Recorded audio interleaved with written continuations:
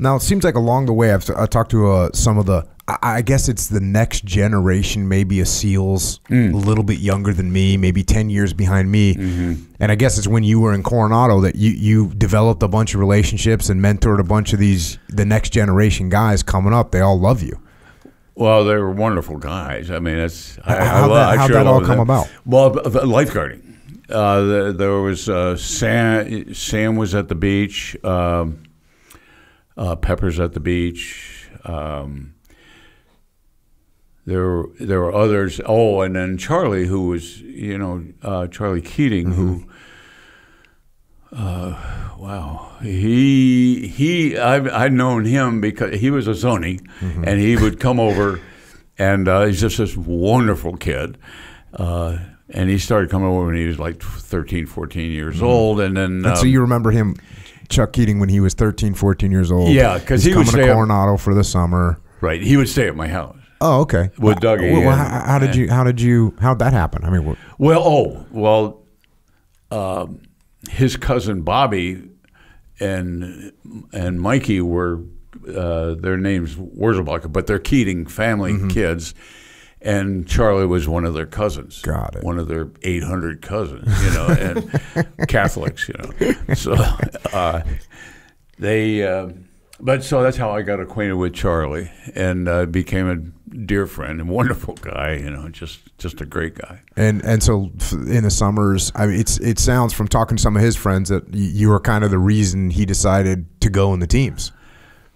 I'm not aware of that. I necessarily. I knew. His dad did call me and said, "Hey, Lance, Charlie's talking about going in the teams.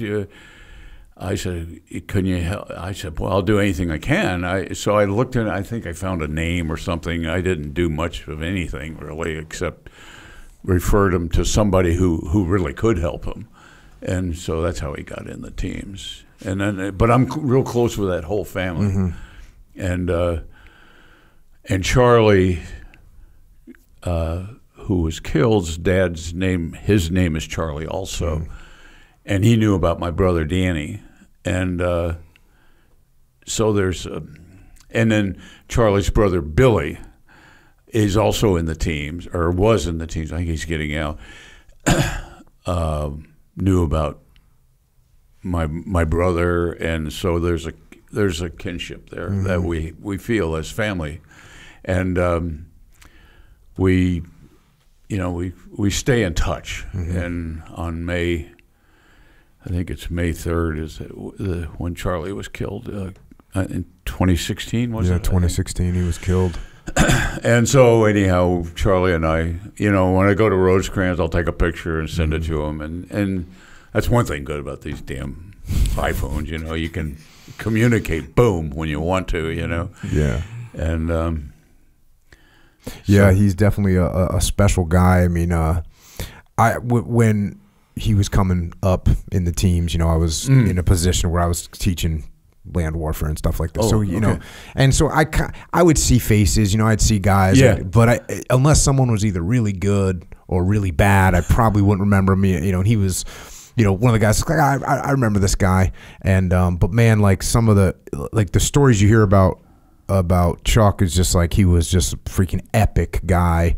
And he's one of those guys, you look at all these pictures of him that you just know that this guy was just such an awesome guy to have in your platoon, and he left such a mark on so many of the team guy buddies of his, and got a great thing going now. They got the C4 Ranch up here in San Diego, which is a beautiful place, a bunch of awesome people, and it gives guys a place to be able to go and unwind and take their families and spend time in nature and all that kind of stuff. So his name is living on, and he's still helping his brother SEALs through that thing that he's doing. No, for sure. It's a great legacy, and very worthwhile. And I know his dad's involved, and then Brooke, his wife, I think, is really involved. And so it's important. It's significant, and they found a great piece of property up there, and I think it